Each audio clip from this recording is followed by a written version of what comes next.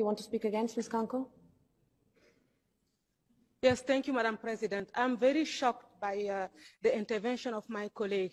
We all here stand for human rights. We stand for the fact that all humans are equal. I really don't know where you have been staying the past days, but maybe you were on the moon or anywhere else. But have you seen what happened in Israel? Have you seen that people went into houses to find human beings, to bring them outside, to kill, kidnap, or kill the babies just because they are Jews?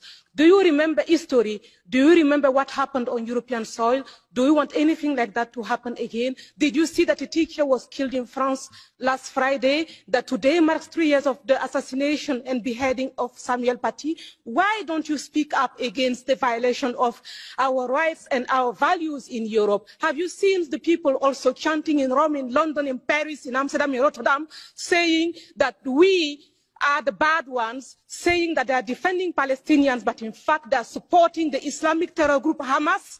Did you see that? Why don't you speak against that? You know, the Palestinians are the first victims of the Hamas. Shame on you. Thank you, Ms. Kanko. Thank you very much.